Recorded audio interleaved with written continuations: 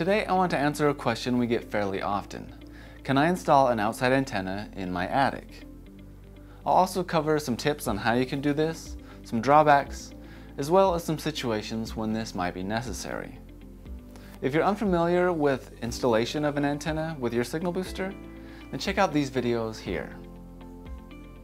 The short answer to this question is yes, you can certainly install your outside antenna in the attic.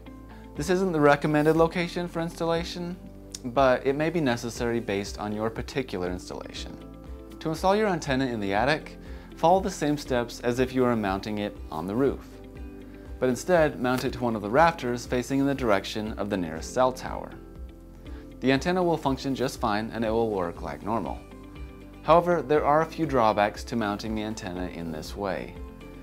Roofing materials like shingles, concrete, and especially metal roofing can significantly weaken or sometimes completely block the signal from passing through.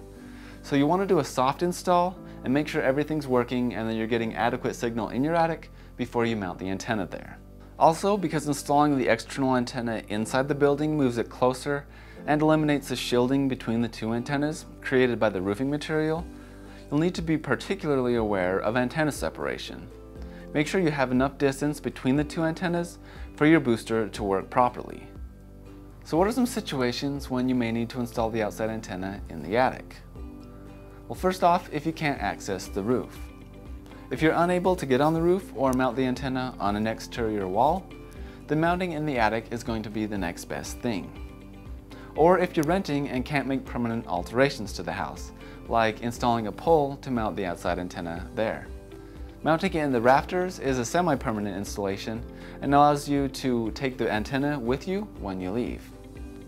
Sometimes you may run into the situation where you're getting too strong of a signal outside.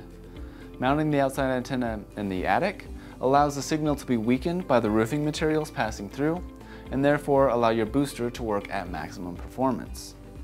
However, you need to make sure that you are getting some signal passing through into the attic. And that's pretty much it. We do recommend, if you can, mount it on the roof, but we just want to let you know that mounting it in the attic is an option if it's necessary.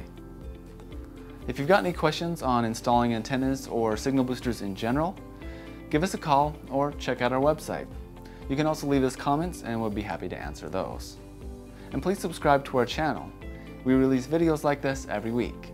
Thanks for watching. We'll see you next time.